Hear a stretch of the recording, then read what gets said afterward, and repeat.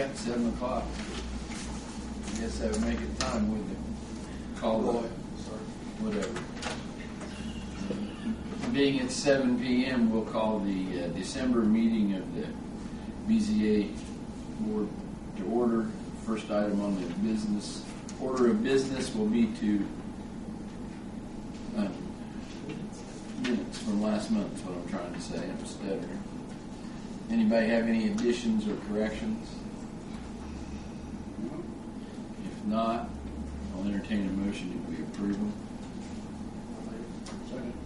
Motion's been made and seconded that we approve the minutes from the November meeting. All those in favor signify by saying aye. Aye. Opposed, same sign. Hearing none, they're approved. That brings us on to the next item of business. Christy Gard, is that correct? Yes, that's me. And she's got a petition on a sign variance. I think everybody received the information in the mail or on the internet, however you got it.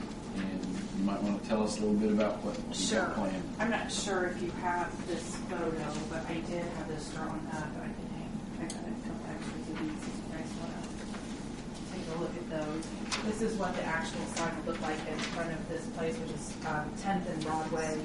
It's a building actually owned by Mr. Woodcamper.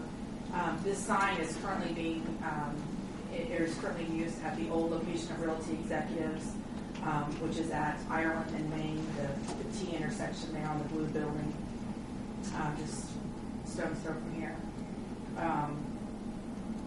I'm wanting to move that sign and place it in the photo as you see it there. The dimensions of the sign, I think you may have that. It's 113 inches long and it's about 28 inches tall. It's really just going to sit on top of the bricks or stonework that is in front of that building. It doesn't flash, it won't necessarily scroll with words. It'll just bring up an address and then it'll roll up to the next address that we have listed in for sale. It's just a way for us to kind of continue to communicate our Just the same. It is that actual sign over there. I'm not buying a new sign. Same type of messages. Exactly. Red lights, it doesn't do anything different than that. In fact, there's a couple of them that are burnt out that may not be replaced.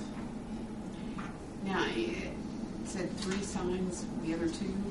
The other 2, well, the first one that I already received the permit to change is it's the larger one that used to sit above this sign here, and it's the Realty Executive logo sign, and it's currently on the back side of the building. I saw that when I went out there.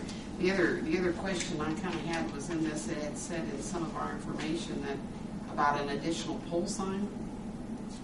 No, we're not going to. No, nothing's going to. No, it's not a pole at all. The Realty Executive, the logo sign is found on the back side of that. Yeah, I saw that one. And that's it. It would be that sign, the scrolling message sign, and then the third sign is okay. All it really is a plastic A-frame. It's kind of like a cafe sign, if you will. Okay.